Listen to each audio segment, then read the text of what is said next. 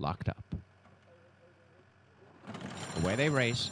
At the back, Carolina Grace Eumenides won the break. Cinderella has taken over and dashed away. Cinderella by 3 lengths to Eumenides, going to second. Royal Katie, Red Cabernet getting to work as well. Carolina Grace is 5th on the inside, then Lisa's Escarpment, and 3 away last, Cobra Sophie. And really piling on the speed is Cinderella, dashing to a 4.5 length lead. Royal Katie second, length away, Red Cabernet on the inside. Eumenides back in 4th as they go inside the 5/8. Then Lisa's Escarpment with Carolina Grace, and last is Cobra Sophie.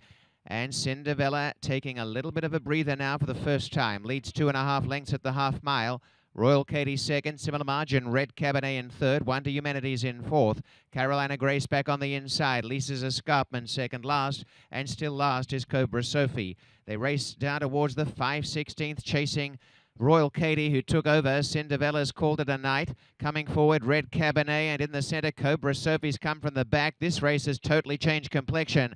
And out in front, Royal Katie, Cobra Sophie coming up the inside. On the outer, Red Cabernet, then came Eumenides. Royal Katie a length in front. Cobra Sophie coming home well on the rail. Out wide, a Red Cabernet. Carolina Grace finding stride. Cobra Sophie took over. They've all started to fall like a pack of cards. Carolina Grace in turn a challenger. It is Cobra Sophie in front. Cobra Sophie and Carolina Grace to the wire, and Cobra Sophie narrowly from Carolina Grace, then Red Cabernet and Royal Katie.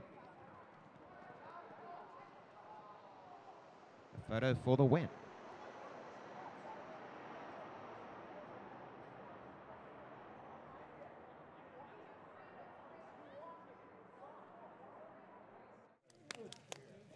Cobra Sophie the winner, and a Grey Roan filly, 3 by Victor's Cry from China's Dragon Lady, bred by Edwin Lawrence Cooper, is owned by Cobra Cooper Racing. Sitatard, another victory, as he was successful yesterday, and the winning jockey is Eureka Rosa.